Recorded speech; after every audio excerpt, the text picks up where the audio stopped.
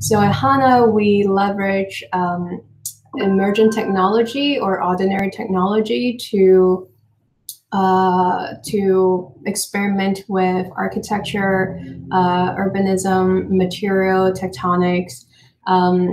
And so today our lecture will go over a couple of projects that range from furniture to the building scale. So should we start? Yes, so we'll start this, the screen sharing. Let's see how that goes.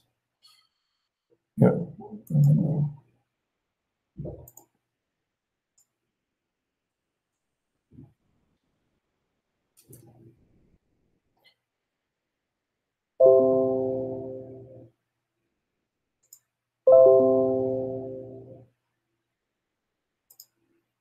All right, so can you see our screen right now?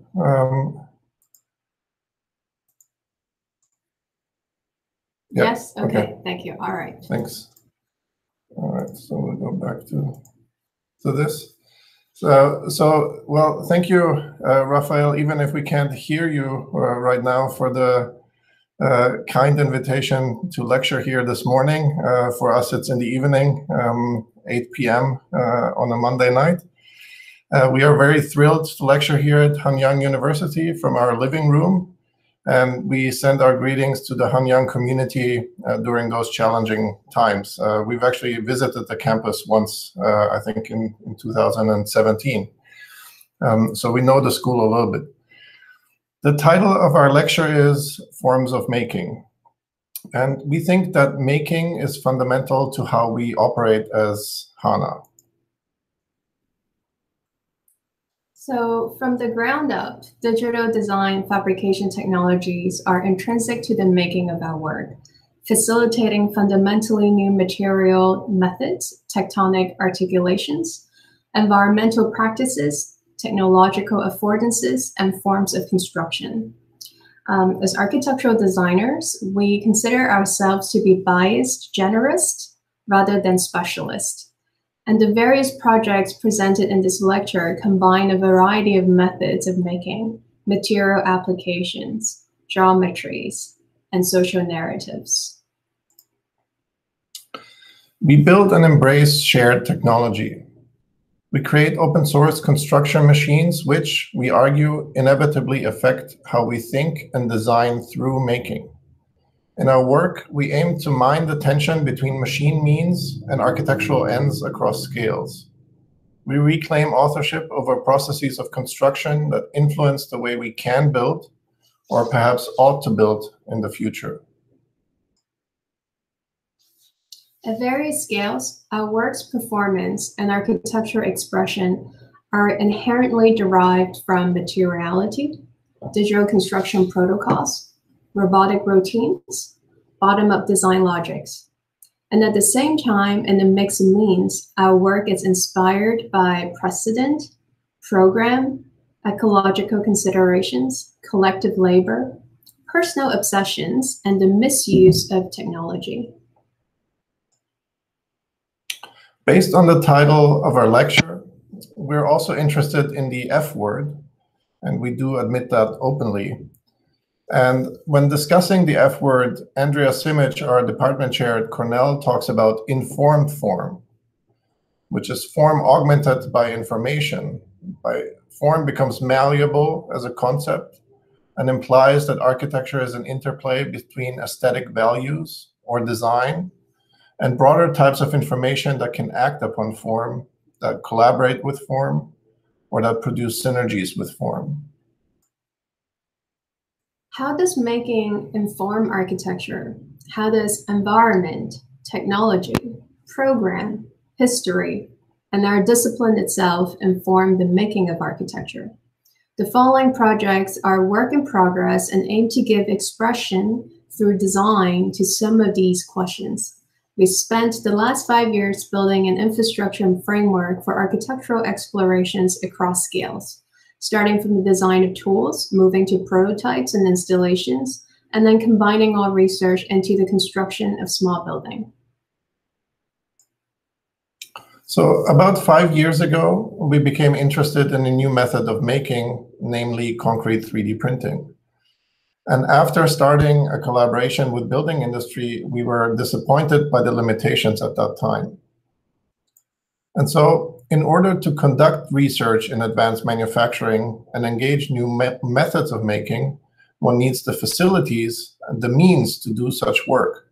And so on the left, you see a printer that Leslie and I built in 2011. And on the right, you see the printer that RCL developed at Cornell in 2016. And they're based on the same framework, open source framework, more or less. So the printer is fully open source and runs off an Arduino board with slightly modified firmware. A 3D model, parts list, and wiring diagram can be downloaded on our website, which is very important to us that this is an openly accessible technology. We think that fully unpacking the manufacturing tool or machine is an exciting opportunity for architects to reclaim authorship over processes of construction, which fundamentally influence the way we can build. So what you see here is a laid out parts photo of the printer itself with a couple steel welded parts and then precision pieces that we ordered off McMaster-Carr. So this is the full kit that you need to build such a printer. And while the machine is only a framework, our thesis is, with new tools come new architectural opportunities. So this machine, as simple as it might be, affords new architectural opportunities. We also believe that new technology comes with a social responsibility to make these tools broadly available to all.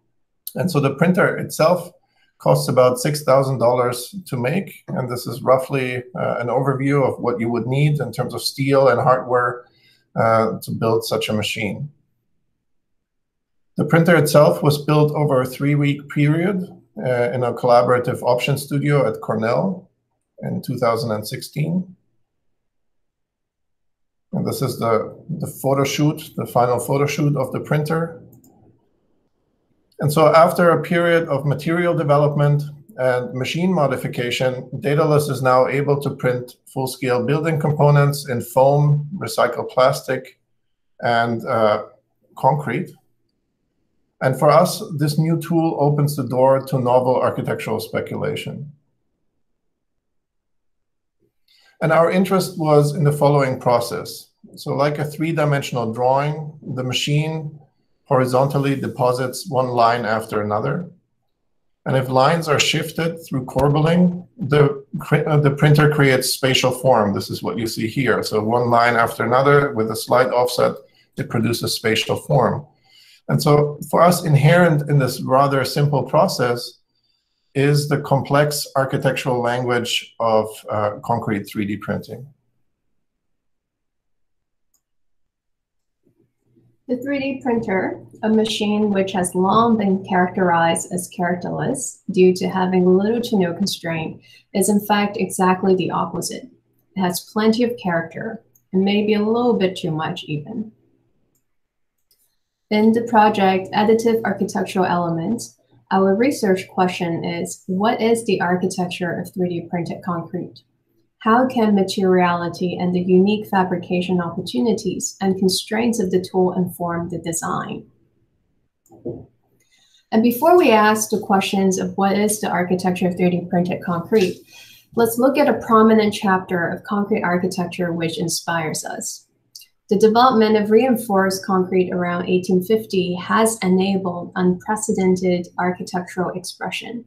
Throughout the past 150 plus years, there have been various interpretations of what constitutes an architecture of concrete.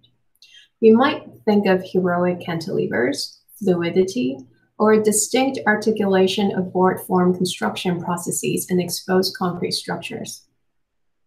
Admittedly, our concrete element here from previous slide produces a certain visual linkage.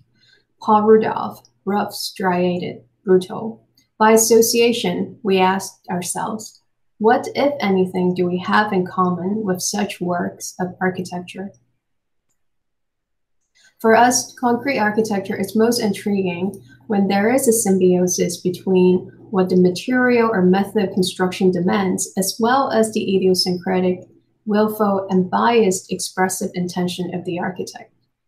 The merging of the two worlds of technical reason with expressive intuition at times produce moments of stunning architectural brilliance, beauty, and intellectual satisfaction.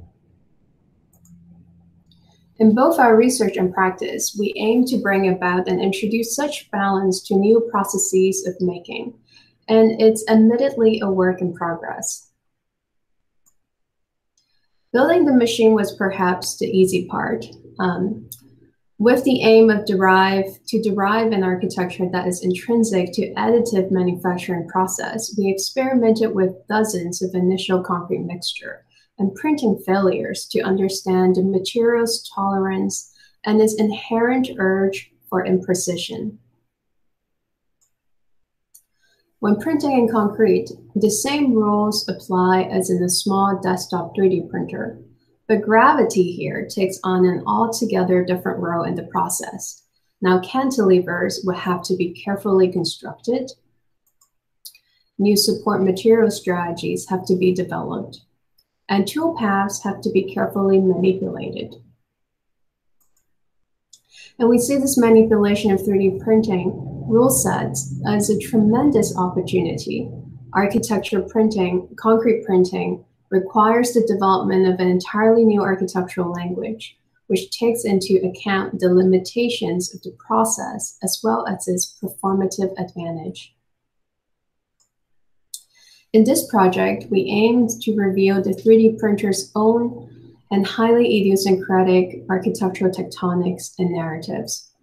We chose prototypical motifs: floor, column, door, wall, ceiling, and began to develop strategies as to how the layering of the concrete, this relentless three-dimensional drawing of extruded lines and material, and the act of corbelling can suggest new strategies for building.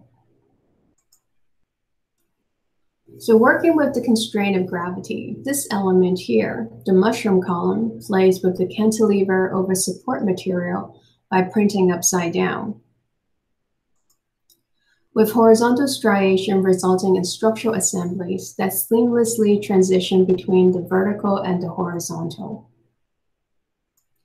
As you can see, each element, we have developed 7 iterations, 7 different possibilities, and a proto-architecture that, in a way, play with the elements spatially.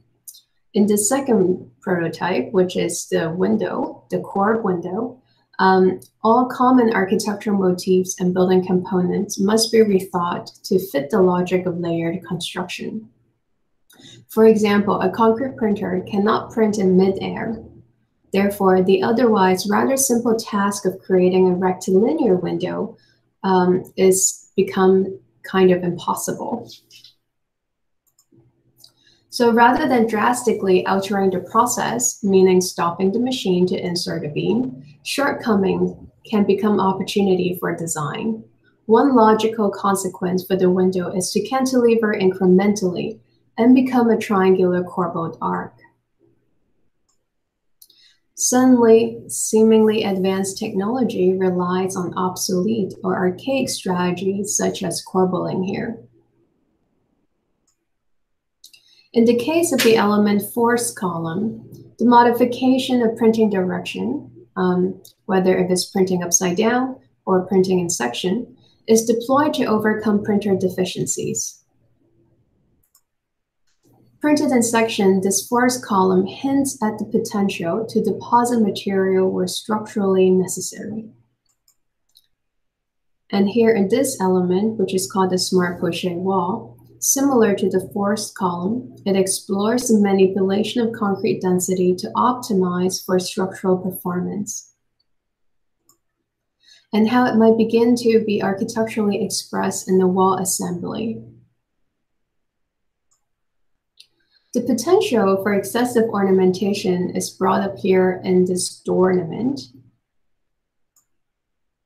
In the full-scale prototype, we play with the delamination of layers to create screen-like moments of transparency. Ornamentation can also occur horizontally in the floor ornament. Besides patterning, the floor element can be structurally and algorithmically optimized. And 3D printing also opens the possibility for an integration of building systems and furniture. The ceiling element is an expressive play on ducts for ventilation, reflectors for lighting, becoming a performative poche.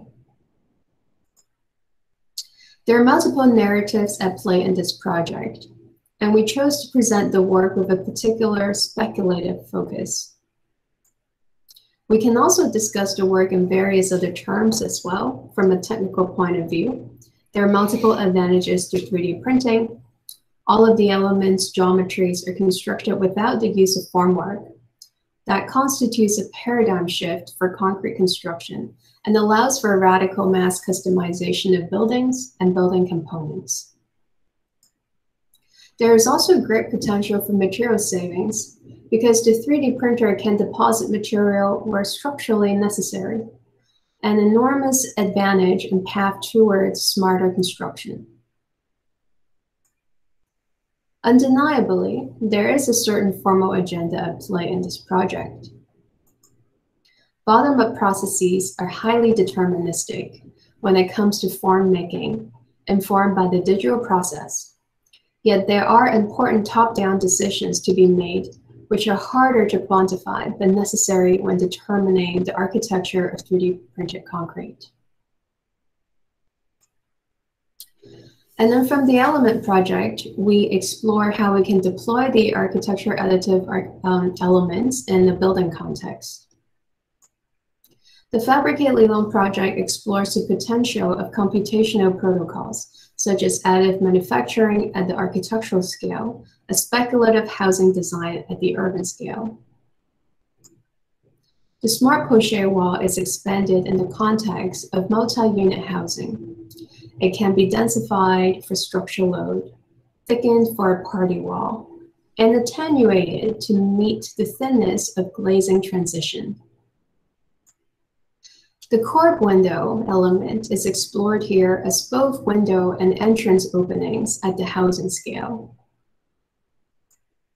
And the ceiling element can form individual modules or organize into a cross-modular system with mechanical construction across multiple units. Here, the force column is transformed into an integrated wall and beam system, where the patterning of the wall is extruded in section to produce floors and integrated beam. At the cluster scale, smart poche walls are mass customized to address different domestic functions and expanded as poche cores for the utilities and circulation. They can be organized into continuous row houses. And apart from the typological transformation, the original spine organization of linear semi-public space is transformed into a weaving network of semi-public alleys and courtyard spaces. Therefore, designing with the additive architecture elements at the housing scale can offer alternate inspirations to build our city fabric. The next project that we want to talk about is at the furniture scale, informed by new processes of making, materiality, and program. Rolling Stones is the winning design for the Folly Function 2018 competition sponsored by the Architectural League of New York and Socrates Sculpture Park. The seats can be rolled and are constructed using a large-scale 3D printer at the Cornell Robotic Construction Laboratory. And 3D printing with concrete enables the creation of 25 affordable and self-similar, but ultimately entirely individual seats. So what you see here is Leslie rolling an initial prototype. And so this is the same seat, but whenever it's rotated, it produces a different seating configuration.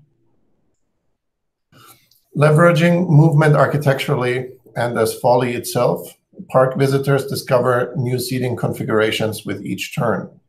Responding to scales within the public park landscape, the Rolling Stones form a long continuous bench object, aggregate into smaller benches, or disperse entirely to form different size seating groups or solitary compositions. And this is the final project as it was deployed in the park in New York. Each seat is different. Some concrete chair configurations encourage a more upright seating position, while others animate lounging and relaxation.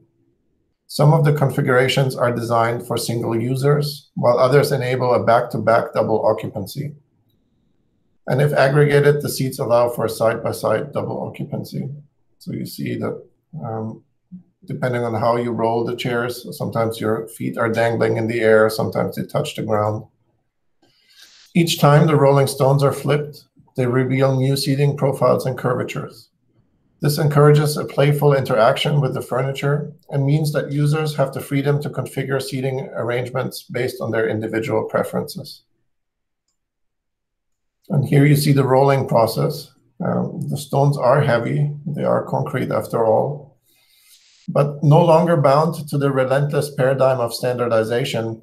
3D printing opens the possibility for design freedom, customization, and individuality. So whether small or large, tall or big, each body type is represented in the concrete profiles. And this is an image of the seats as a continuous bench object. But as we mentioned, they can also aggregate into smaller benches or disperse entirely to form different size groups or solitary compositions. And they provide a range of scale and seating configurations from stool to small chairs for the public. So while the sectional profiles reference archetypes of chairs, seats, and lounge chairs, the layered fabrication process creates a comfortable textured seating surface. So we have been asked many times, whether or not these things are actually comfortable, and we have to say that they are quite comfortable as chairs. Every time when someone sits on a chair, they're like, wow, I'm surprised how comfortable it is. That's the comment. But Leslie dialed in all the curvatures as to make them comfortable as seats.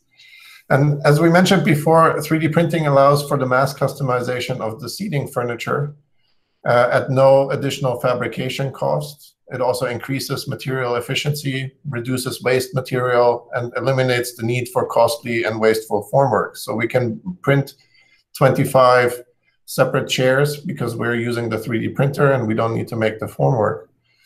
The material used in the 3D printing process is a Portland cement, which is reinforced with nylon fibers. So we make a mortar with Portland cement and sand, and that results in a fairly strong concrete assembly.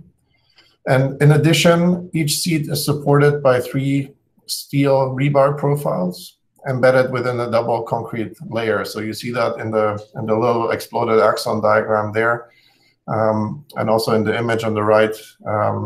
Every couple lines, we 3D print a double layer and embed the formwork in there.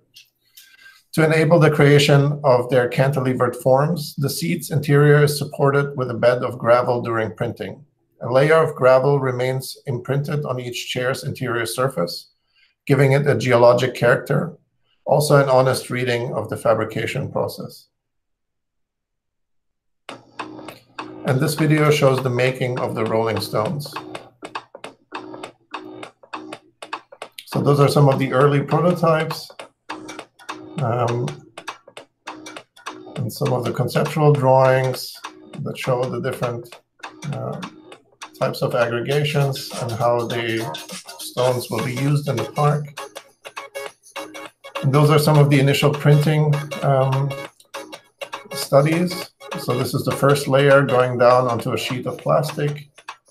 And you see that the setup and printing process is actually quite simple. This is not a highly automated machine. So this requires a lot of people to keep running, and the gravel needs to be filled in manually.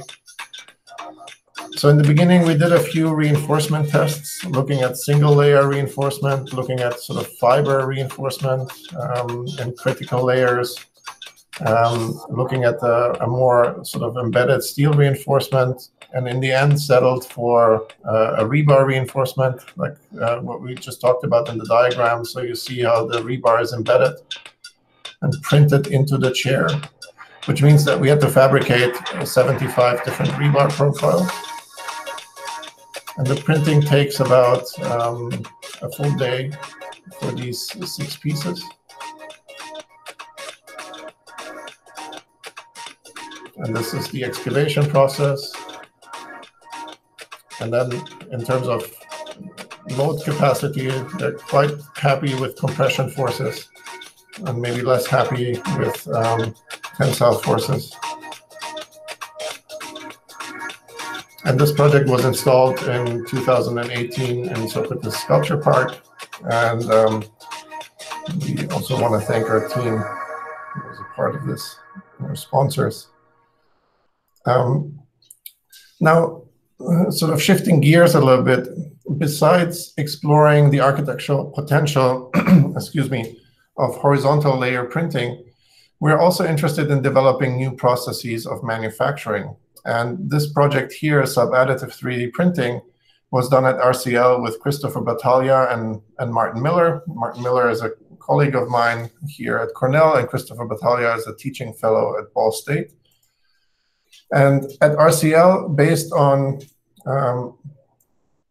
Chris Battaglia's MArch thesis, we developed a special method of concrete 3D printing where the concrete gets deposited on a support material, in this case gravel, so you see that on the left. And so sub-additive printing is a fundamental deviation from the standard process of 3D printing, which is a horizontal deposition of toolpaths layer upon layer. This is what we were talking about in the previous project. But so for certain complex geometries like shells, this method has severe disadvantages. And depositing cementous material on a supportive aggregate is not a new thing. The Philips Pavilion, for example, at the Brussels Expo 58 was one of the first modern examples to panelize a large complex surface through landforming. And so casting on a shaped hyperbolic sandform, multiple panels were produced as sections of the surface, then transferred to the site and post-tensioned to create the structure. And so here's what's smart about this technique. The same machine that prints the concrete is used to create the flexible gravel formwork. So here in the first step, you see how the 3D printer creates a surface that matches the curvature of the thin shell geometry, so making its own formwork. And so you see the 3D printer carving into the surface where the toolpaths would go. And then later, in a second step, the concrete material is deposited using the onto the reusable gravel formwork. This is what happens here. And so you see Chris printing the very first example of a surface. And with this method, one can rapidly print highly mass customized and optimized gridded thin shell structures, which is what is very exciting for us. So it's an entirely new method of 3D printing. And here you see how the excavation goes. So this is really thin print with just 2 layers and the kind of curvatures that you can get here in some other photos. And here you see the same printing process using a robot. It's a bit messier than we would like, but this is something that we're currently working on.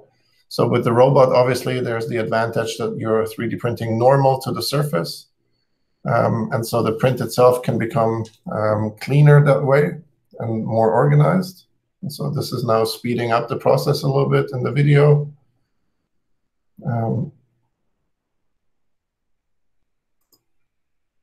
And so using the 3D printers or the robot's flexibility, we can use form-finding methods and structural optimization to determine the lattice density required at each point within the surface.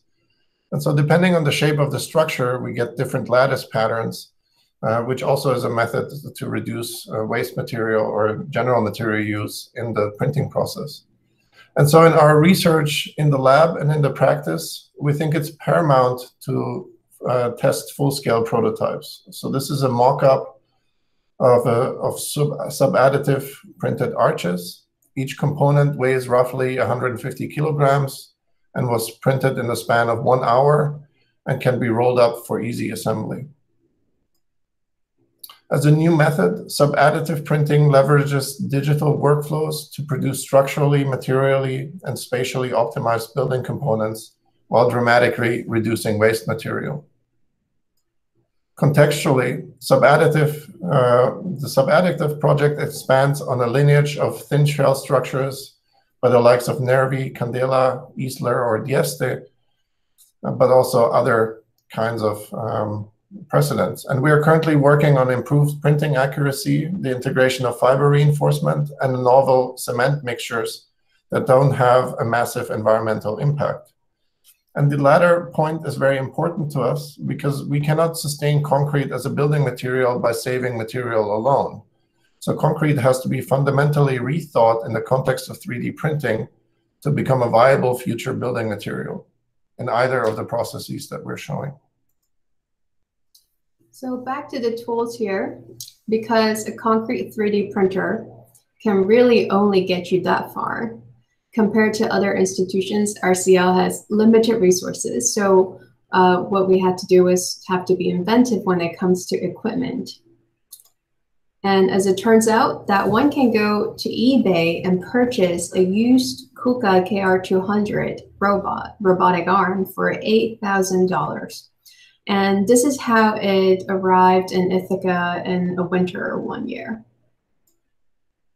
The robot was formerly a welding robot for GM, producing cars in a plant in Louisiana. While the machine is proprietary, it was important for us to keep the rest of the project open source. In terms of cost, it is hard to find a cheaper robot. This is the cost breakdown of the robot and the self-developed foundation system that we use. A certain amount of hacking is required to make this robot work for an architectural production. All information on how to set this up is available on the RCL website, and also an ACADIA paper written by Sasha and Chris Battaglia called The Open Source Factory. For us, this robot enabled research beyond the 3-axis constraints of the 3D printer. And it is a new technological means for us to inform form and new material exploration. So changing material now from concrete into wood. Lognode is a project that emerged from our first initial exploration with custom wood-based tools for the robot. As a building material, we encounter wood in the shape of 2x4s or plywood or other standardized dimensions. But as the diagram on the upper left shows, wood comes from trees that are usually non-standard. And so Lognode is one possible method for creating complex curvature in timber by cutting and reassembling tree trunks. And you see some of the early diagrams here and the precedents where some of these ideas also come from. And so in this project, we will outline the processes and methodologies for robotic fabrication, variable complex curvature creation, joinery detailing, geometric and structural optimization, the reduction of moisture-related material failures, and on-site assembly for the Lognode project. And what you see here is an early full-scale prototype. So these early studies show how Lognode creates an infinite loop of round wood, curving 3-dimensionally along its length. Once assembled, the components form a spatially complex figure-8 knot. And what you see here is an early model photo and a rendering of the project and some initial studies of how the knots could be assembled or reassembled or constitute themselves on the site. And so in a reciprocal design process, the project fosters synergies and feedback between material, fabrication, digital form, and full-scale construction. Small roundwood members or tree forks are usually not utilized for construction purposes because today's sawmills are not equipped to process irregular tree geometries. And so the project uses computation to optimize each joint for more moment forces. Additionally, each of these joints is precisely rotated to resist local torsion, which is what you see in this diagram. Structural structural optimization solvers were deployed to analyze forces in each segment, and this information was then fed into the design of a series of physical prototypes. So the research team tested conventional finger joints, mortise and tenon joints, dovetail joints, as well as custom steel dowel joints. And each of these methods exhibited severe shortcomings in either structural capacity, ease of assembly, or ease of robotic fabrication. And so based on knowledge gained from the initial joinery tests, the research team developed a custom trifold mortise and tenon joint, which is self-supportive during assembly and able to resist bending in multiple directions. And this is the joint that you see here. So the project was designed for disassembly, which is why we used lag bolts for connections. It was also fully permitted, which is another reason we had to use the lag bolts. And here in this diagram, you see the two standard details that we have for this project. So there's one connection of log to log, and then there is another of log to ground. And this is basically the detail that you have. To optimize load behavior, the radius of the round wood reduces towards the apexes of the knot and thickens at ground level, where moment forces and loads are the highest. And so you see that here in the fly-through. It gets thinner towards the top. A custom robotic platform with a 4.5 kilowatt air-cooled spindle was used for fabrication. And the open source robotic platform used for this project is the one that Leslie talked about, based on a repurposed KUKA KR200 with a KRC2 control unit. So first, using the 3/4 inch square end mill bit, the rough pass protocol creates an even surface angled at 15 degrees from the face as normal. And then second, the angled surface is created. The mortise and tenon rough pass is cut at 4 inches deep, which is what you see here, the rough pass. Third, the finishing cut is executed using the side of the bit instead of its tip, thus further taking advantage of the robot's 6-axis flexibility. And this is a fabrication move that saves a lot of time because there's no sort of finish milling required. And so this is an overview of the fabrication process. The fourth and final toolpath, visible on the right, finishes the undercut detail. So each of these joints has one location with a slight undercut, which means that the mortise and tenon is secured in place, and the wood geometry prevents it from slipping out or disconnecting. So there's a slight rotation that occurs when these two pieces meet, and the undercut helps it once it's secured from disconnecting and slipping back out. To prevent checking and shaking, the milled end grains were covered in pentacryl, a fast-acting, non-toxic, non-hygroscopic, and non-oxidizing wood stabilizer. So this is something that we had to do after each piece was cut. Twice a day, it was coated to prevent any sort of splitting or checking. And as we work with small budgets, we did not have access to heavy machinery, and therefore developed a self-sufficient construction method that requires only minimal formwork or support. So log knot was assembled by a dedicated team over the course of about 3 days, and each component of the knot was lifted in place by hand, which is what you see here, and then fastened in place using the geometry of the joint to guide the form of the arch.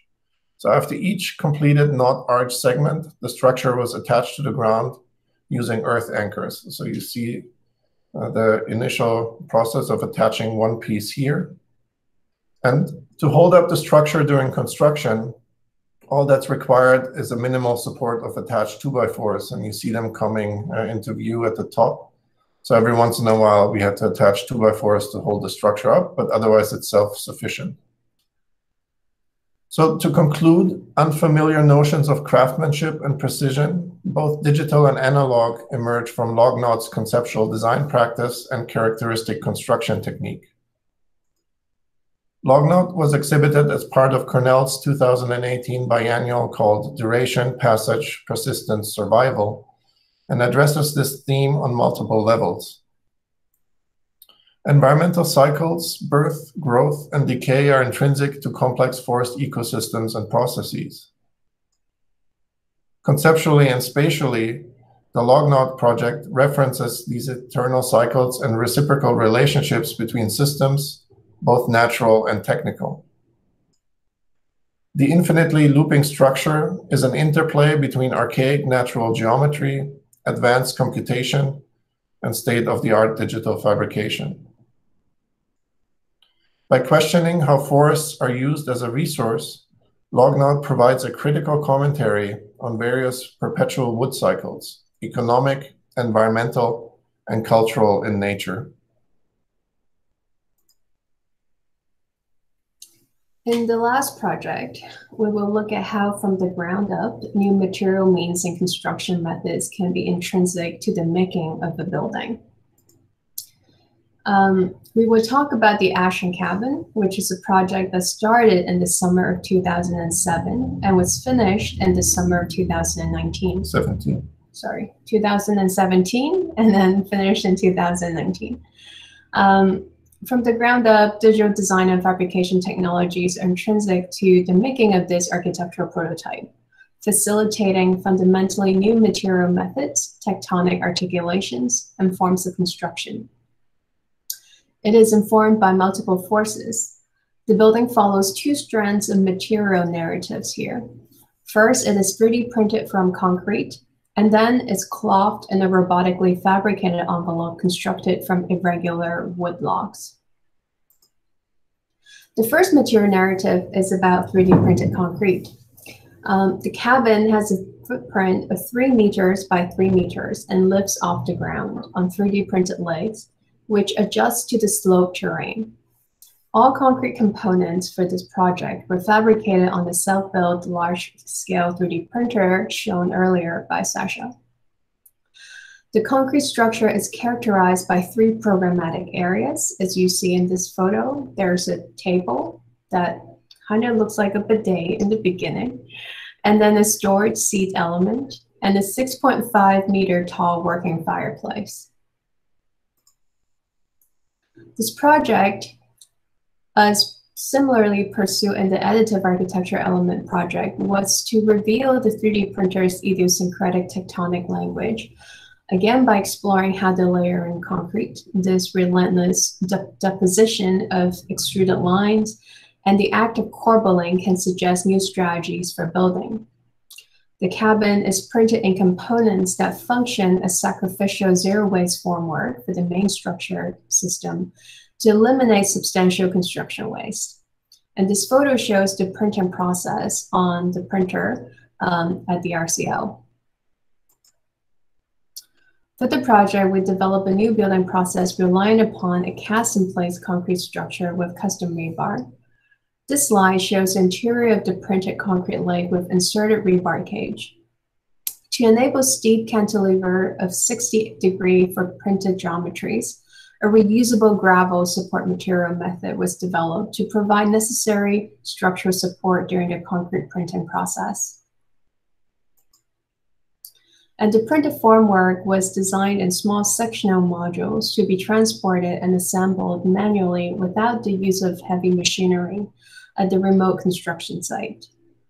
And here you can see how they're transported as well, because they essentially, each leg is subdivided into separate modules. They can be nested when we transport them.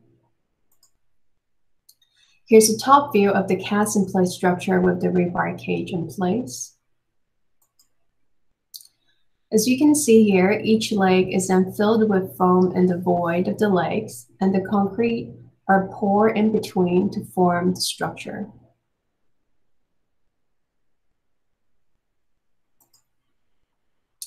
And this photo shows how the cabin is going up.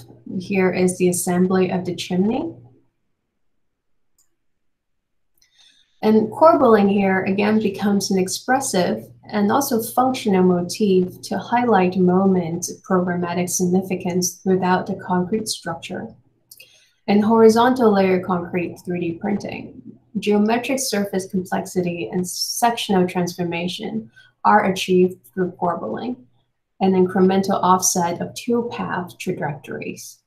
And here is the underside. And throughout the cabin, the tectonic expression is generated by the fabrication method and materiality.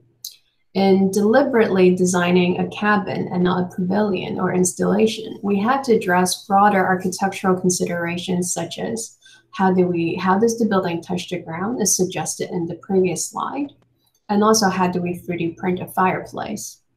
So here is the image of the fireplace opening, and similarly it uses corbelling, similar to the corb window in the additive architectural element project.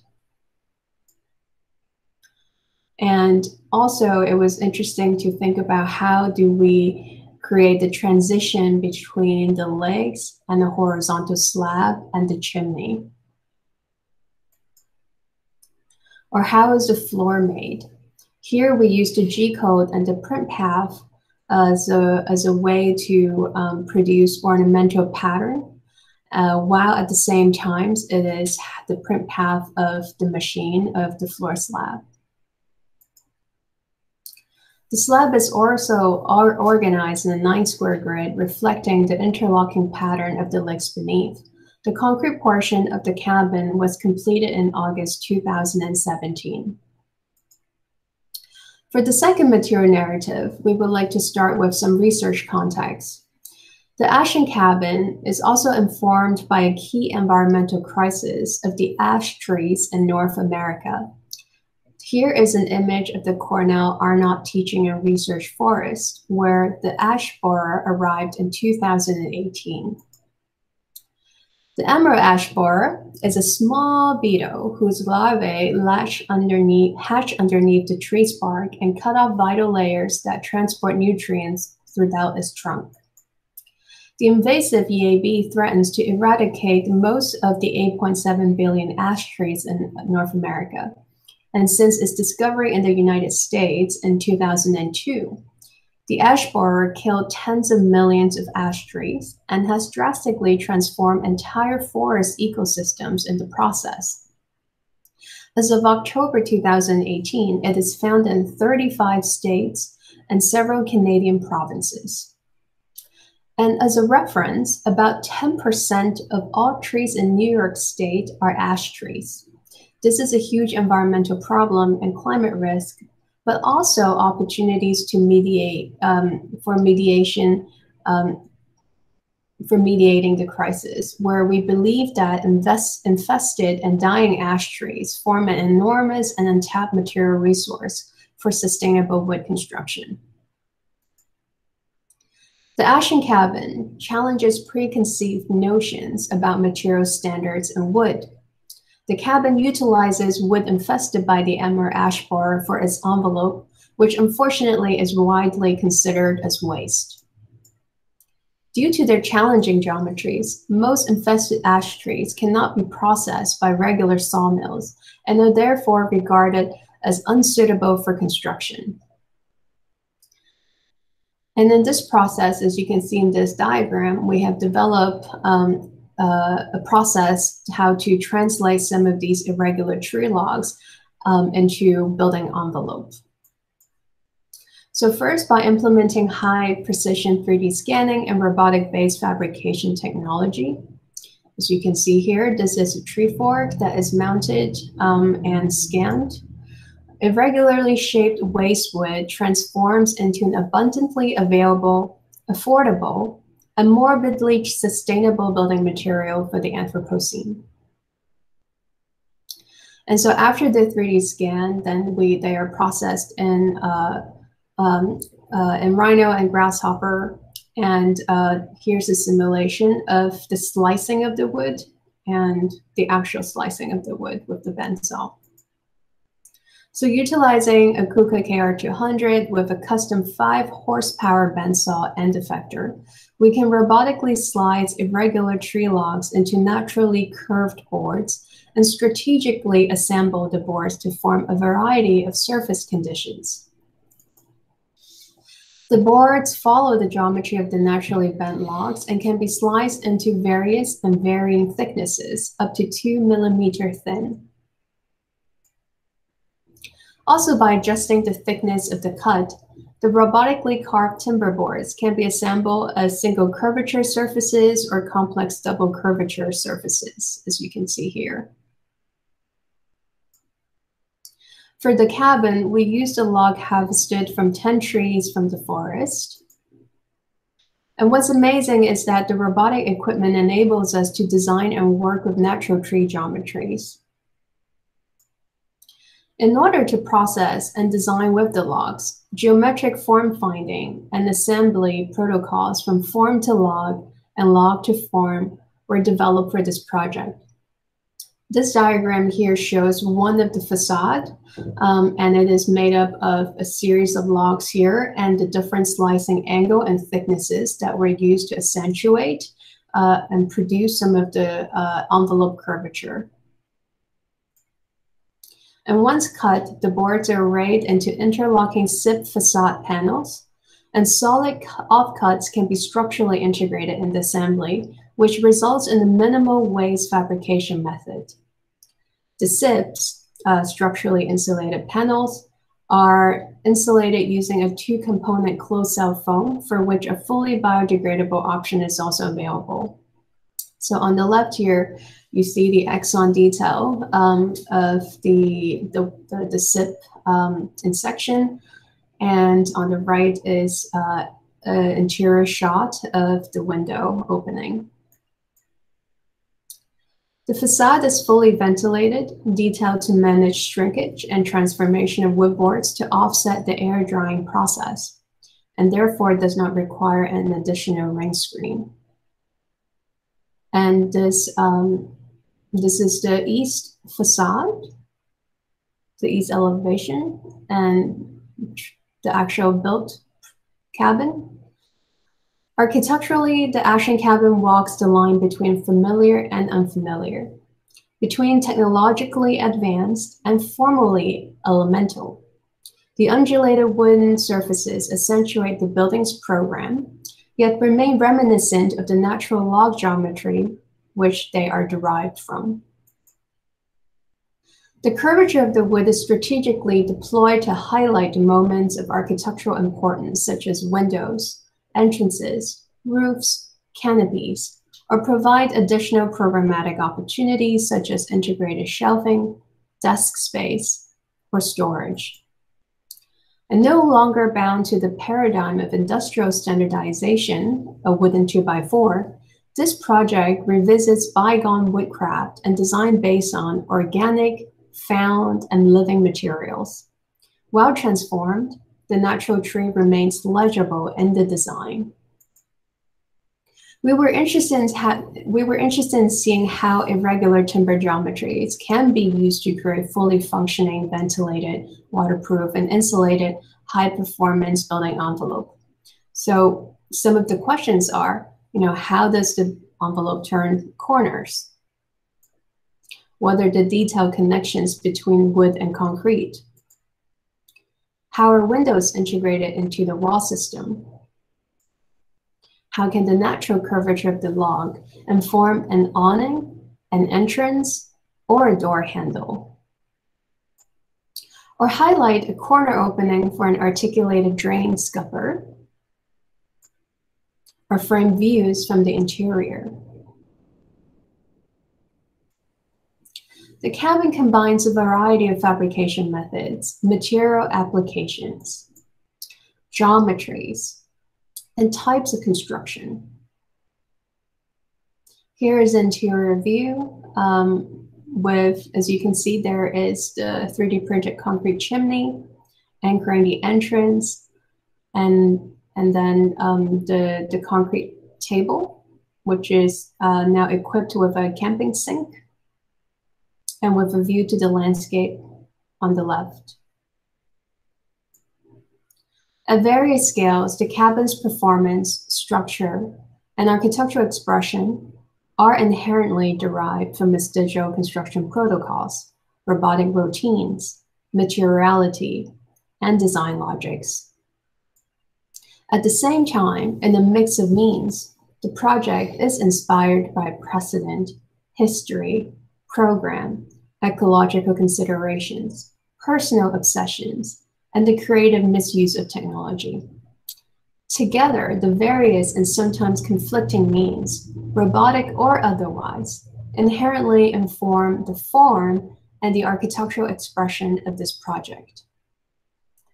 It is important to emphasize that dialogue occurs at the scale of a building from the ground up, using newly invented forms of making. To conclude, we would like to show a little video of the project. We would also like to emphasize that all our projects are team efforts, and we'd like to thank our amazing and dedicated team. And we would also like to thank and acknowledge our project sponsors for the extraordinary support. So in the video here, you can see the sourcing of the initial log, the 3D scanning, and some of the computational process, and the slicing of the envelope boards.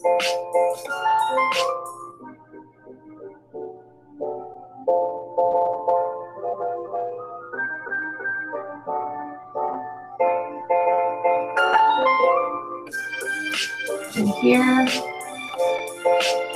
it's so this is, as you can see, this is the slicing of one of the tree forks. And you can see that it can be cut quite thin as well. And then you see the bandsaw, which is about 5 feet tall. So it's a pretty big bandsaw. It can cut up to 30-inch diameter logs.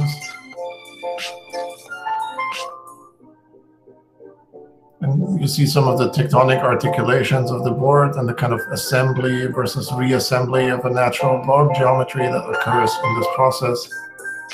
And then how that translates into architectural moments within the project itself, both on the inside and the exterior.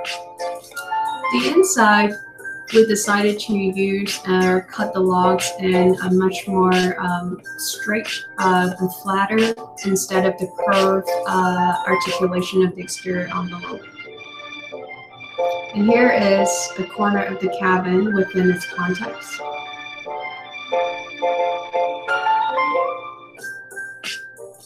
The site has beautiful light from the west during sunset. So. And yes, as Leslie has said, this is we're presenting this work on behalf of a very big team, and we would like to thank all our project sponsors and everyone who supported us. So thank you.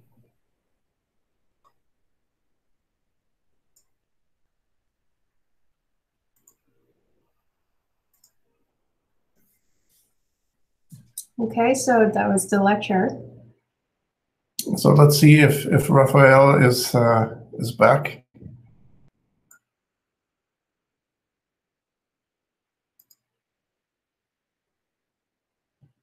Raphael, are you there?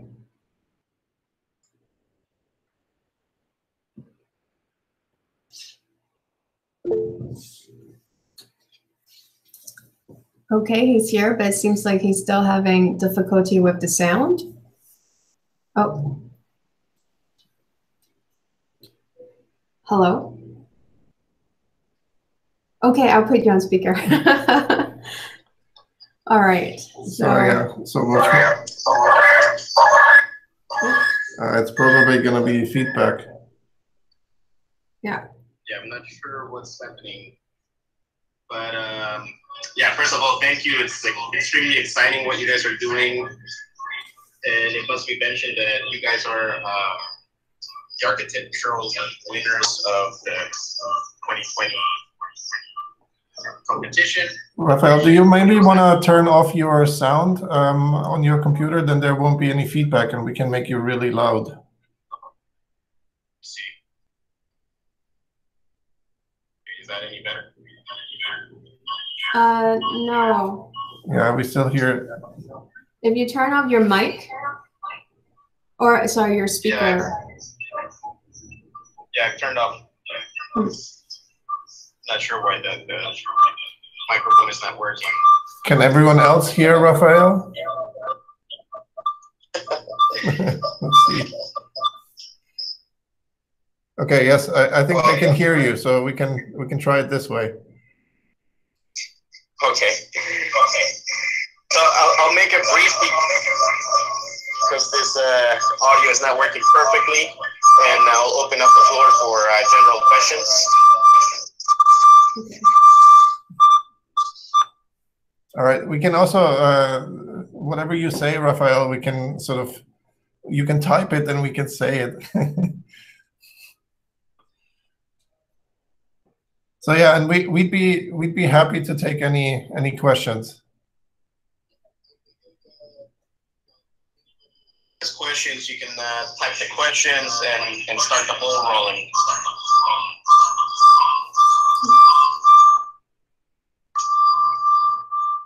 I think there's too much feedback. Yeah. Can you hear me now? Yeah, we can hear you. Yeah, that seems to Not be. through the phone, but through the computer. Oh yeah. No. I don't think we can hear you. Okay. Anyway, let's type. Okay, so you can type and then we can basically be your voice here. Okay. Yeah, let's. Cool.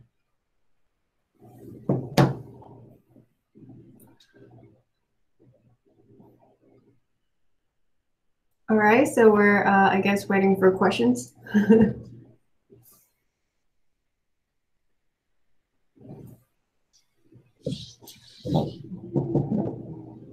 Hello? Yes. Yes. Hi. Yes. Hi. Good evening and here good morning. I'm Songtaek Nam. Can you hear me? Yes. Well? Yes, we can hear you. Okay. Without noise, I think. Yes. Yes. I'm teaching architectural theory and history in Hanyang University, and I enjoy very much your lecture and your work. I'm very waiting your next work now. The rest work, the rest small architecture you showed us, that was for me like a primitive hut, but offered by 3D technology. It reminds me of Khan's Fisher House,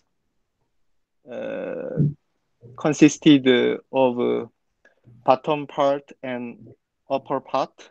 Bottom platform in low stone and up envelope in wood.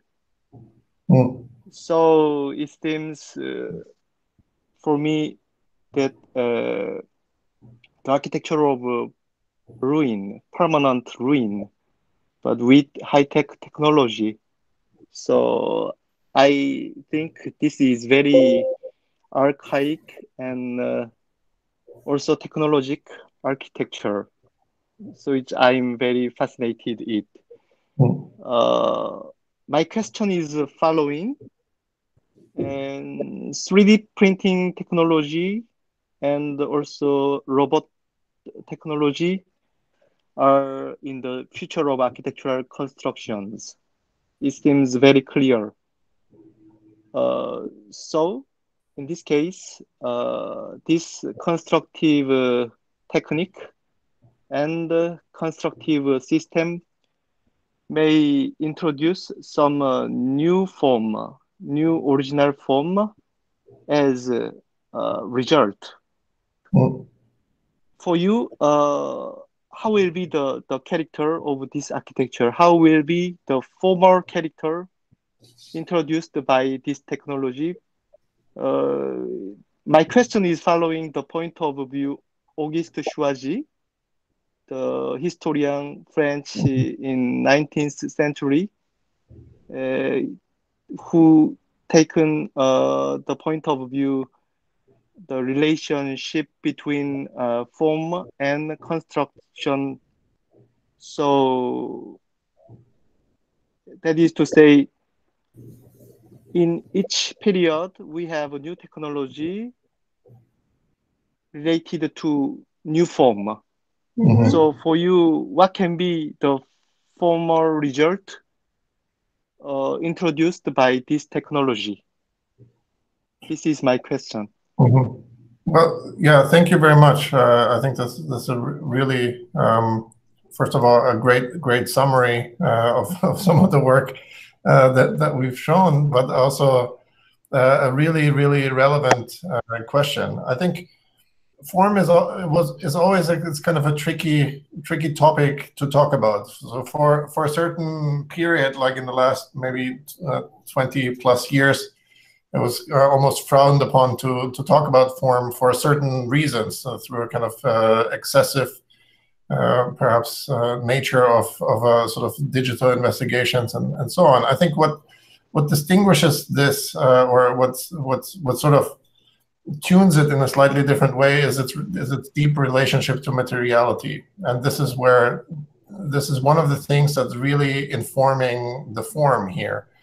So it's both the tool and it's the construction process, but it's really the material also that we're using that dictates to a certain extent what can and what can't be done.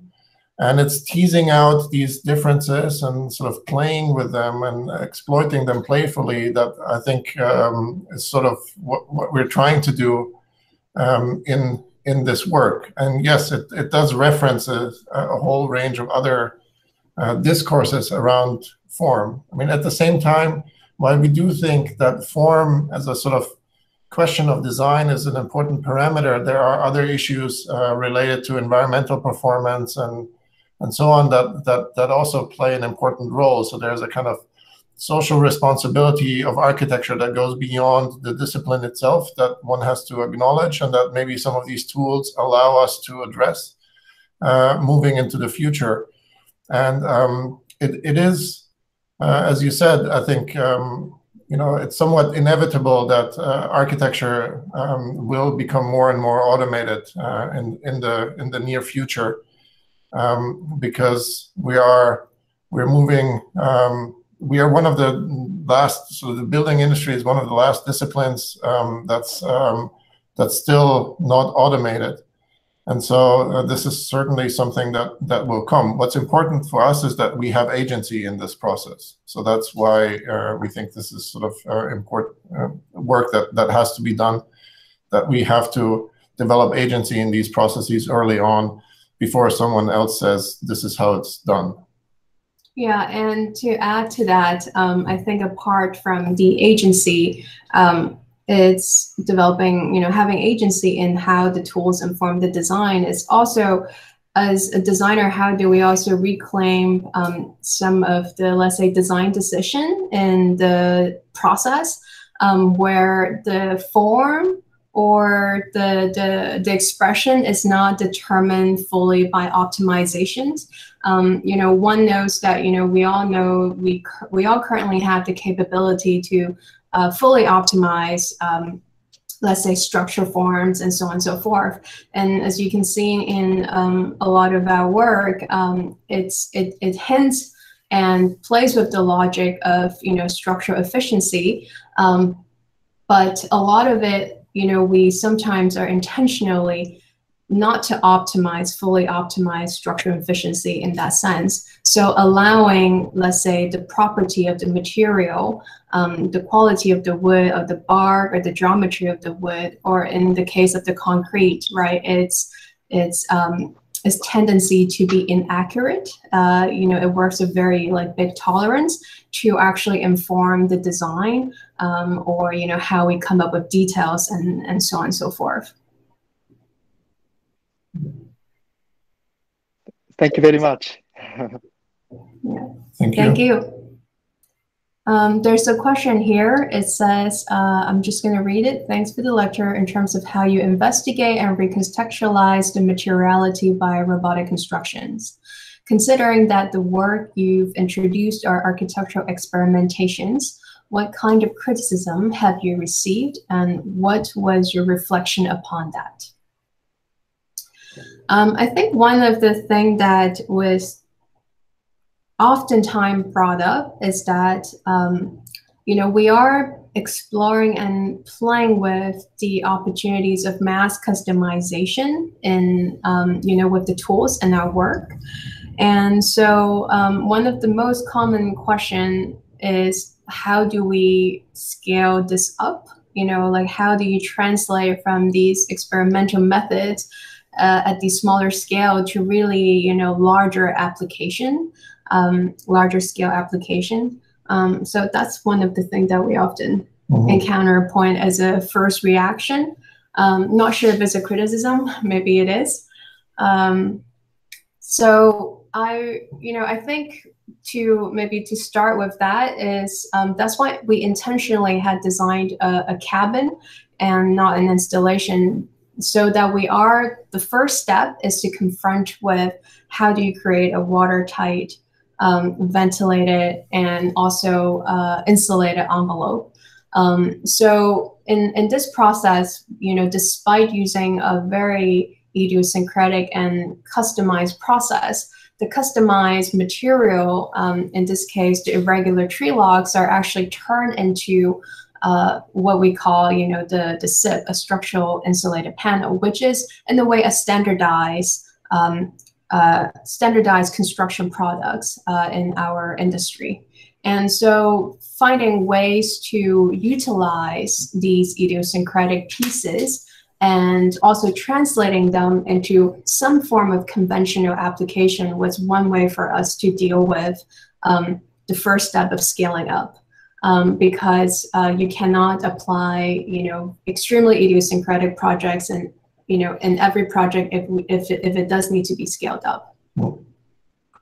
I mean, yeah, one interesting thing about this is the question of bottom-up processes versus top-down processes. And this is one of the reasons why we decided to do a cabin and not a pavilion or something like this.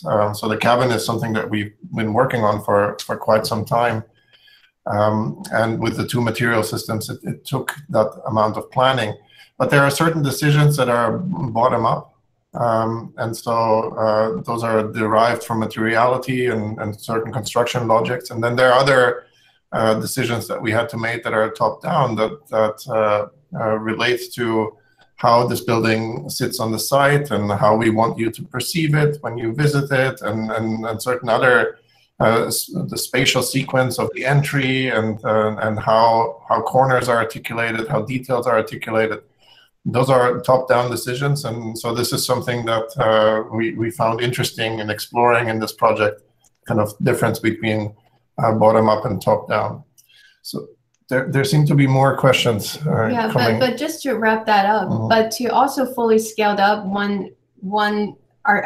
we think that architects cannot do it alone, and one needs to engage with the building industry, and it's very important to engage with building industry to be able to scale up. And so that's also something that we're working on as a next step, engaging building industry here.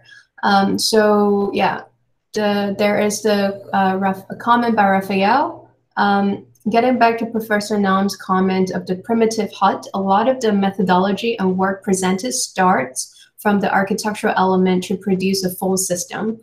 Is there still a need to formalize a project through these elements? Do you start your projects from the elements? So that goes back to the question of bottom-up versus top-down. I think, yes, the projects are informed by some of these earlier studies, but they're not sort of held to them exclusively. And so when we transitioned into the design of the building, other factors started playing a role: questions of program, questions of entry, questions of site context. And so the important question here for us is always like, when do you play with the rules and when do you start breaking the rules? And these are some of the moments that we're trying to tease out with the cabin. They're deliberate moments where we begin to break away from our own logic that has been dictated from the material and where other issues apply. So that's why I think it's important to do a formalized full project, because it allows other opportunities than the singular isolated study that is only concerned with certain architectural elements. Okay, there's another question. Thanks for the nice lecture. You're very welcome. Thank you. It was an amazing lecture to apply 3D printing and machines to architecture in various ways. In particular, the forms that overcome structural limitations were beautiful. But many people talk about limitations of these technologies. And I think there are still limitations. I wonder, what do you think about the main limitations of this new technology? So, I mean, that's a really good question. Yes, there are really plenty of limitations. I think for us, the question is, identifying those limitations and then sort of categorizing them in a way that one can react to them architecturally is sort of the challenge. And so the first step is identify what the limitations are, and they are different for each material system and each context. Also, I think other things need to be taken into account here as well. All of these projects that you see are very low budget. So that's one of the biggest limitations, I would say, budget, and how many people can work on this for how long, and so that also dictates a lot of the things that are possible. But I also do think that limitations are a good thing, because then there's something that pushes back. Like with the 3D printing projects, for example, Leslie talked about the window and how it needs to be corbelled as opposed to a rectilinear window opening, because that's the limitation of the printer. So we can use these limitations productively to create new kinds of architectures, and that for us is also a sort of an exciting discovery. Yeah, and maybe in that sense, we talked a lot about how it's informed by its robotic routines, or the sort of protocols and process, and that involves not just the opportunities but also the limitations. So whenever we encounter a limitation, we really try to use that as an opportunity to inform the design. It might be too detailed to talk about specific examples here, but such as how do you create a reveal joints between two concrete walls or two 3D printed concrete pieces. So it definitely kind of filters from the structural to the detail aspect as well. But just to answer kind of the main limitation of this technology right now, I think to really make it meaningful and have impact in our building industry, a lot still have to go back to the question of scaling up. So I think also to add to that is then to realize what are these system or process good at doing and what are they not good at doing. And so that's why, for example, in the cabin, you can see that the roof in the end, actually very much due to time constraint, time was a limitation as well. We use a conventional roof with 2x6 rafters.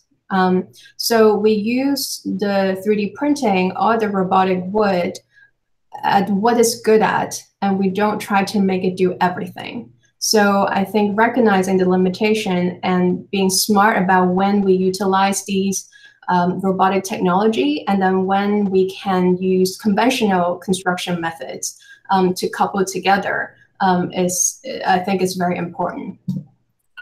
There's one more question here. When you were designing the cabin, what was your first step? Let's see. What was your first step in terms of planning, also in terms of dimensions, window placing, and the wood structure, facade, and 3D printing? What did you consider first? Maybe Leslie answer this one. I think in 2000, when we first wanted to build a cabin, we knew that we wanted to use 3D printed concrete. And so maybe somehow related to the last question, we were wondering what it's good at doing. So therefore we built, these articulated legs that connect to each other, taking what we learned from the additive architectural elements and then see how we can apply it in the context of a building. And that's also when we realized that, perhaps we should integrate a different material and not just use wood as the construction method, solely as a concrete reconstruction. But then I think for the cabin, it's also a lot of considerations come from context. and not everything is derivative from issues of waste, efficiency, and technology. That's only really one driver of the project, and so it has multiple narratives. That sort of ties into the next question also. Here you said that this technology has the advantage of saving materials and process efficiently. In this era of upcycling and zero waste issues, how do you consider about these concrete and wood materials going back to nature with this technology after the mission is complete as an architecture? I mean, I think that's a really great question, right? In some ways, it identifies that we have to think even more broadly in terms of product and material cycles. And so there are some issues. So the cabin does a couple things well and okay, but it doesn't sort of fully revolutionize building construction. There are still lots of inefficiencies. Also, there is still waste, and there's still the use of concrete, which is not the most sustainable material in the world. And so I think we as architects, though, have a responsibility to think about these issues and to bring them much more to the forefront in our projects, and to begin to develop an understanding of what are the material cycles, what are cycles of use, and how can we sort of make the building process much less wasteful in total. And somehow this transition from conventional techniques to new types of construction really gives us that opportunity.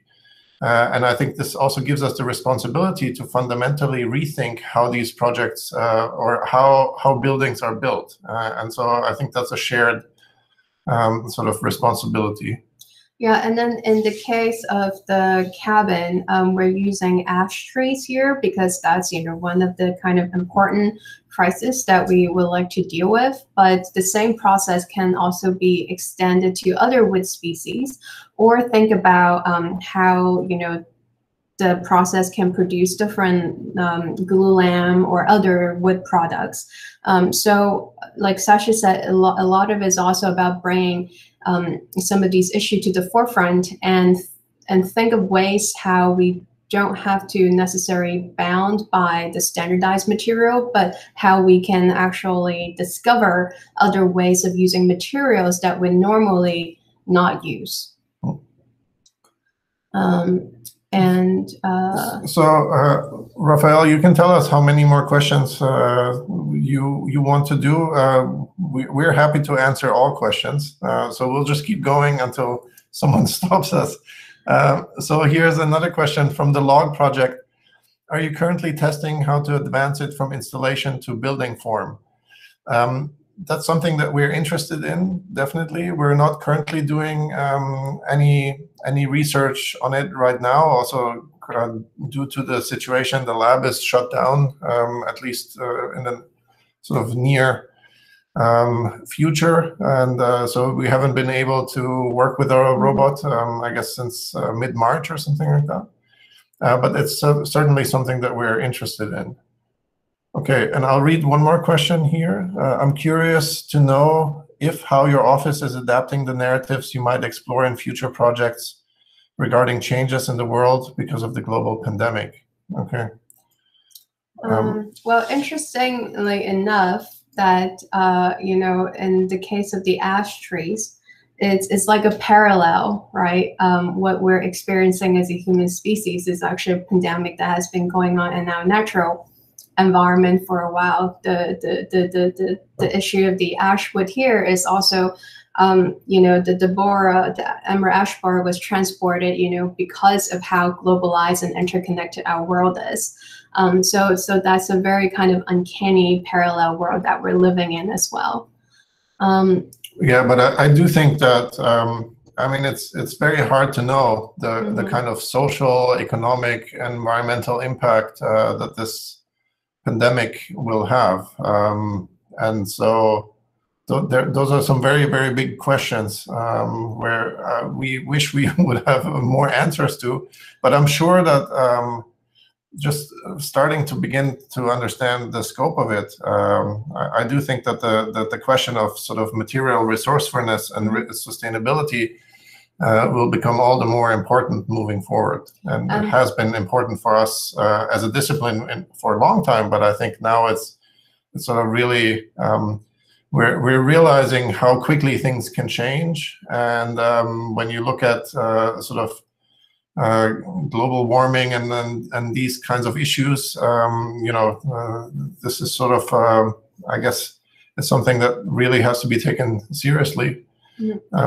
And then on the topic of material resourcefulness, we might be, you know, and it might be, we might be looking at more local material. I think it relates to also how we think about localness. So in the case of the ash trees, they are distributed in a lot of places, and the trees that were built with the cabin is basically sourced, you know, just right next door. So I think material resourcefulness is not only about discovering new ways to use material that we normally won't use, but also a lot of the time, how do we use local material as well? I think that's important. And then there's one more question. Are there more systems that you are testing? Yes, so I think there's a range of things that we weren't able to show today that have to do with different kinds of material printing and different kinds of studies in wood construction.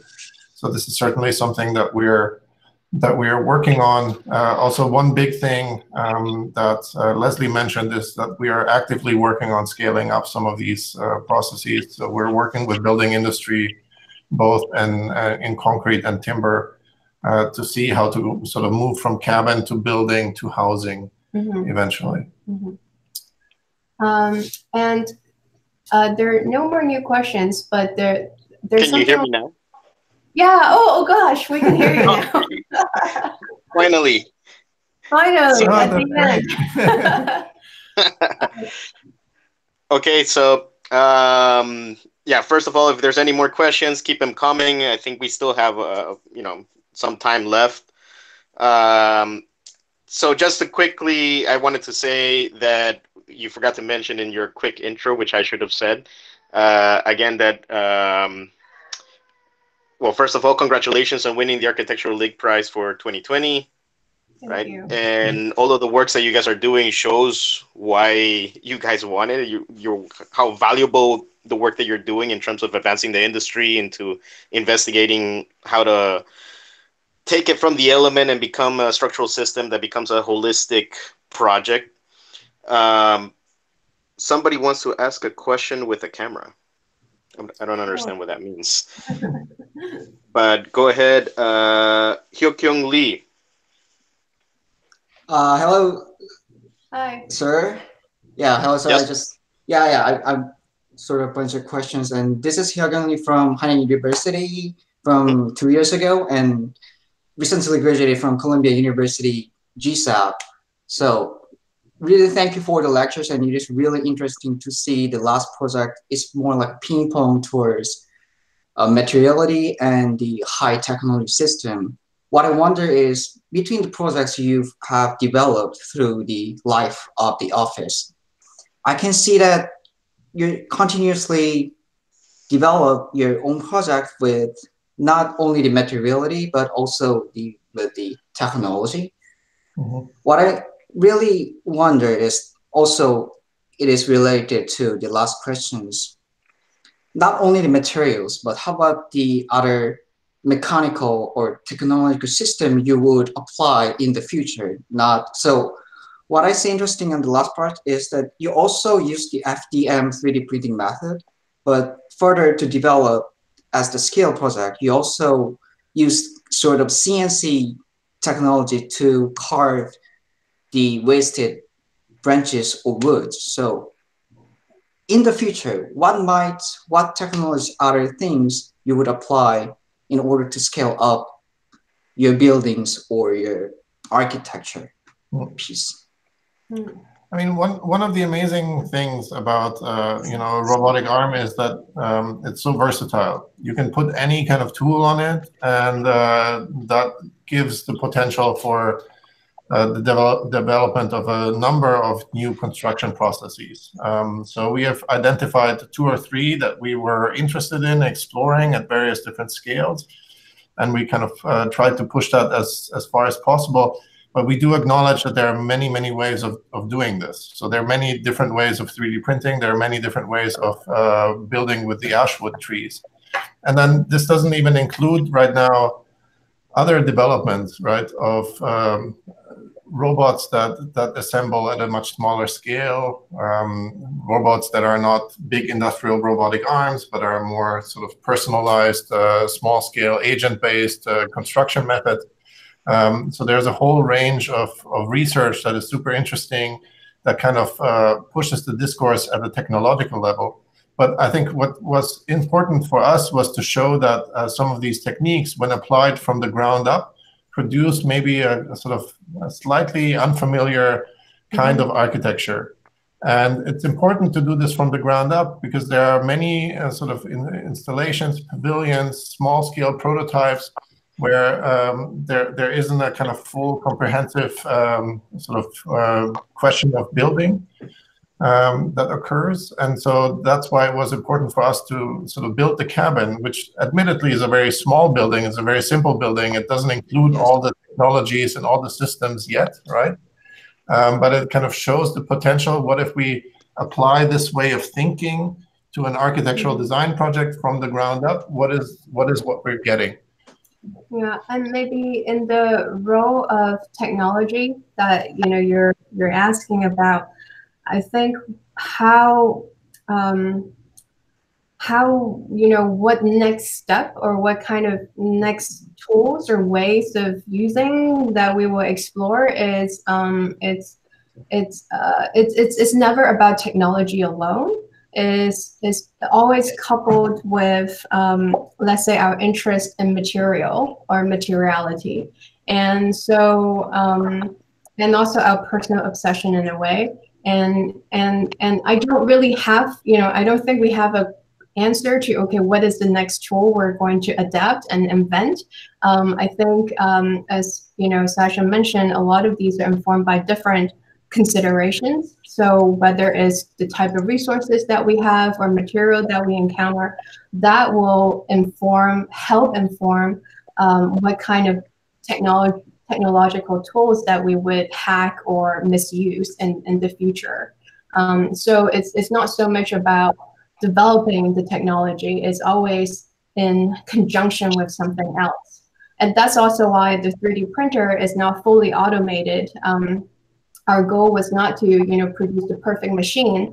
Our goal was to build a machine that would allow us to explore what we want to explore in architecture.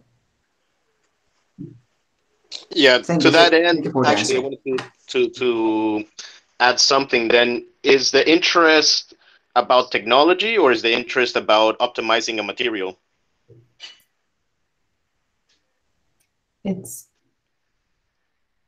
think it's like if there's academics that are interested in technology, and then you can go into 3D printing and CNCing and supersonic welding and whatever, all these other technologies, and about testing the limits of the technology. But it seems that you guys in the approach of taking this bottom up approach to architecture, your interest seems more to be about the material rather than the technology. The technology is just a tool that allows you to optimize the material. I think it's both important, because without technology, we wouldn't be able to, let's say, invent these new forms or new use of material. So, but you couldn't do that without, like if you start from the log project, for example, you take the log and you're looking at it that you cannot, you throw out all these pieces of logs because you cannot get a perfect plank out of it. But actually, if you work with the log, you can actually create new forms, new uses of the material. So then you investigate what technology would allow you to do that. So it starts from the material. I mean, I would say it's really neither the technology nor the material. It's the translation of these two things into architecture that is sort of the core interest of the practice. So that's what we're trying to do at HANA, and that's what we're exploring at HANA. And so obviously technology plays a big role. Obviously material plays a big role, but there are so many other factors that play a big role. And so HANA as a practice is more free in sort of negotiating different constraints. Whereas the labs that we both have are more focused on questions of technology. How do we figure this out, and how do we contribute to a kind of scientific discourse that surrounds these issues? And so it's really a kind of it's both. But the work that we do in the office is much more focused on translations, I would say. And then the other thing that captivated me was the idea that you keep on mentioning. The bottom-up approach allows you to create new formal moments that would otherwise wouldn't have been possible to design. But then you bring it back to, I mean, you call it unfamiliar, whatever, technological movements, right? Like when you carve the wood out and then you create the siding that way, that you wouldn't design it purposely like that if you weren't taking the material in mind. So if you're able to produce all these unfamiliar forms, is there a need to always bring it back to the familiar? Like this was something that you brought up with the Ashen cabin, that the methods of construction allows for these unfamiliar moments, but then you bring it back to the familiarity of the cabin and framing views and all these familiar characteristics of architecture. Is there a need to bring it back to the familiarity of it? Like, couldn't you explore the unfamiliar in all of its manifestations? I mean, I think this is this is admittedly a work in progress. So this is I think many of the things that you say, I mean, those are all very good points, and I agree with them sort of fully. In some ways, one could push. No, but the question is, what are you guys interested in? Because I think it's a theoretical point of view that, I mean, maybe it's not that it's a evolutionary process, that maybe it is that this is a focus that you theoretically take a stance on, technology being able to produce unfamiliar forms, but somehow we should maintain some familiarity to it, or it's just it's something that to be. I think it's important. It's important to note that the technology alone doesn't produce the unfamiliarness, and so it's really always a negotiation between multiple factors, and sometimes the technology can help to produce sort of unfamiliar moments or details or connections or sort of spatial articulations. And sometimes it's other considerations that produce that.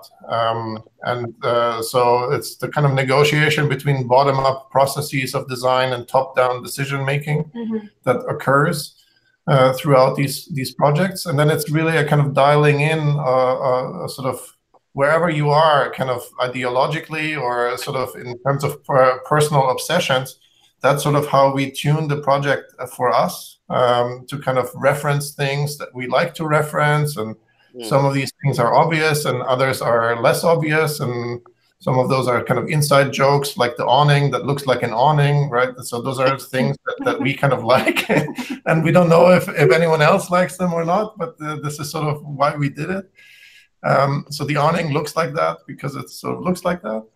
But it's still, so that's what I mean, that it's still bringing it back to the familiar element of an awning, right? We can read it as an awning, and it's not bent wood. That's a position that we're taking. So that's a commentary, right? So I think that's a conscious decision to say, okay, well, we're making an awning that kind of looks like an awning because we can do that with this system. And that's the kind of sort of architectural joke that we're running with. And that's the kind of commentary that we're making. That's where we're sort of hovering between familiar and unfamiliar. And when you flip this around, it becomes kind of odd and unfamiliar after all, even though there's a kind of familiarity to it. And then maybe to kind of give a more concrete example of what Sasha mentioned about how the unfamiliarity is not due to the technology. You know, in the case of the wood envelope, the slicing of the wood, right? It's, you know, that's nothing new, but the process allows us to slice it, you know, according to the natural curvature. But the slicing itself doesn't give the form. The slicing itself does not inform the, you know, produce the architecturalization of the design. The architecturalization in the case of, you know, how the corner burst was, you know, informed by, well, there's a corner moment. If you have to turn, you know, what do you do, right? So the unfamiliarity comes in as maybe we're being repeated, like repetitive about, it's about the translation. And then the program, what you mean by something that we're familiar, are opportunities for us to explore. How do you use an opening to, you know, as a moment to play with the articulation of that, and then whether that turns out to be a familiar opening or unfamiliar opening, is, I guess, that comes down to our own sort of personal decision, obsessions, and insider joke and things like that. Okay, great. Are there any other questions coming from the audience? I think we had a may I ask a question? So I think I'm also curious about your further testings. Like, as the robot horizontally dispose concrete layer upon layer, I can tell the concrete surface itself produces another surface texture properties, which looks fascinating personally. On that note, I wonder what kind of technical improvements your office is working on. Like, an example, like how to smoothen the surface, or like how to improve the production accuracy when transiting from digital to physical. Mm-hmm. Yeah, so there's some work that we didn't show today related to the sub-additive printing, where we're using other post-processing methods to deal with some of these questions that you bring up regarding accuracy. This is a paper that we wrote in the lab for ACADIA, I think 2018.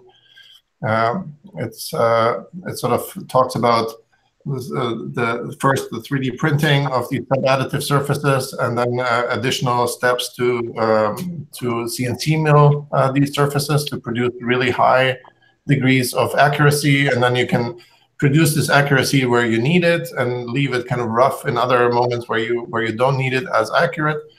And so those are sort of procedural and process issues that we're constantly refining, and those are bigger collaborations with partners in engineering and so on. So those are broader kind of interdisciplinary research projects that we're taking on.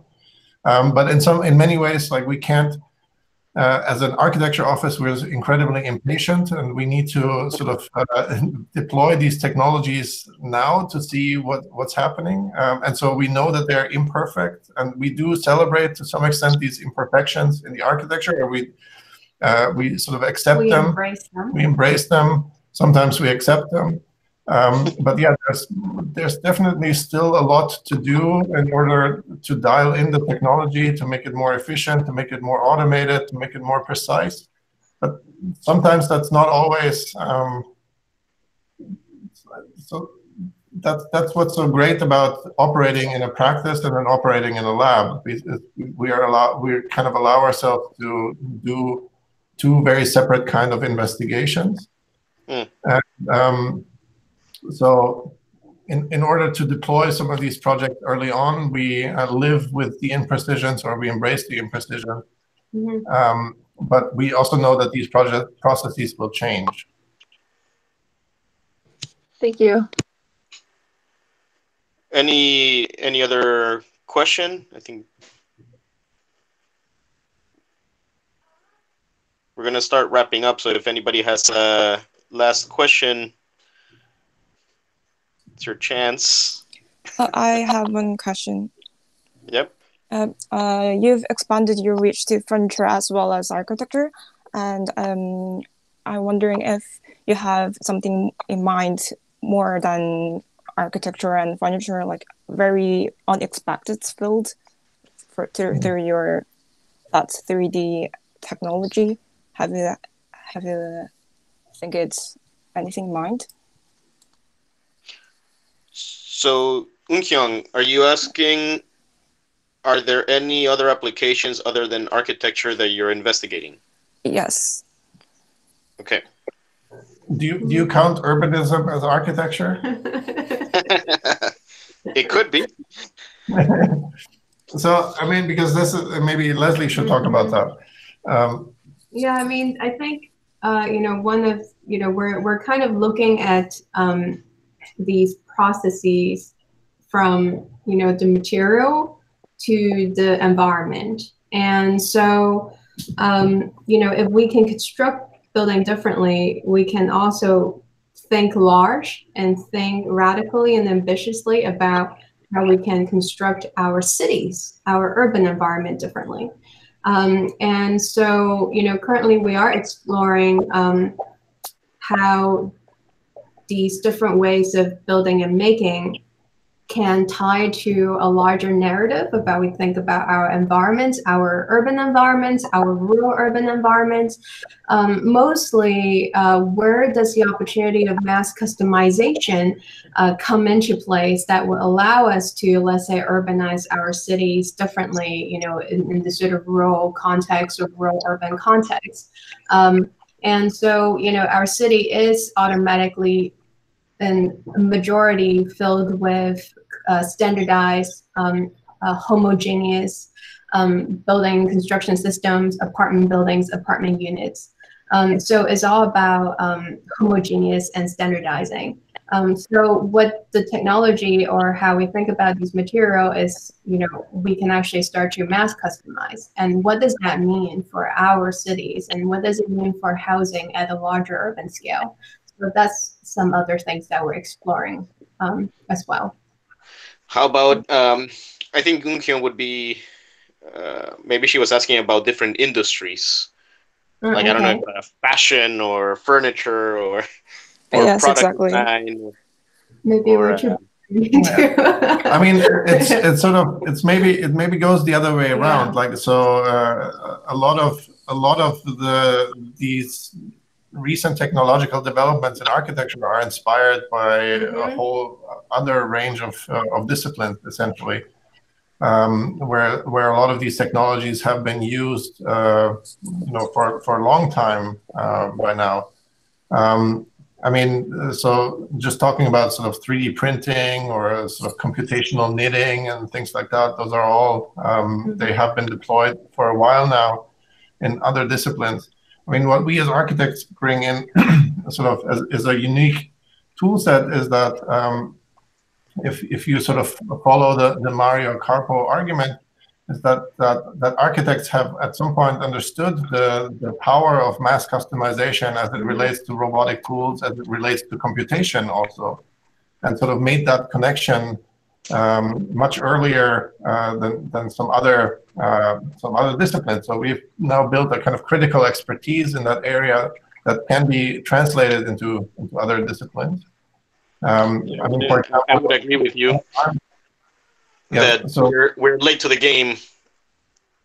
No, I mean, robotic arms have been used, forever in car manufacturing, but the robot has been used in a kind of dumb way in a car factory. It does the same thing over and over. It's programmed one movement into this robot, and it does that same thing over and over. The power of mass customization is that a 3D printer doesn't care if you print the same part 100 times or if you print 100 different parts, right? And so this is something that we can begin to leverage in the architecture discipline, and we can leverage it for design purposes, but we can also leverage it for material savings, for material efficiency, for waste reduction, and all these other issues. No, what I was saying is that I agree with you that architects are late to the game, or architecture is late to the game in terms of all these production methods, and it's not about us bringing back to other industries, but how we can use the other industries to achieve new efficiencies in architecture. Which is what you guys are investigating. I don't think. Well, maybe Leslie will go into fashion design, but who knows? Any last questions coming from anybody else? I think we had a pretty good variety of schools and people from around the world. So again, last questions to kind of wrap it up. Last chance. No? Okay. Well, I think everybody was very excited to see how you guys are working. I would say that you guys are working in these paradoxes of highly formal and informal, highly technical and kind of manual. Momentary. Yeah. Very rough with very high precision, right? Taking a rough log and 3D scanning it to get to the precise condition that you can optimize it, right? So I feel like your practice keeps on working on these paradoxes, and this is what becomes so intriguing to see how to, again, formalize the informal, be precise with the imprecise,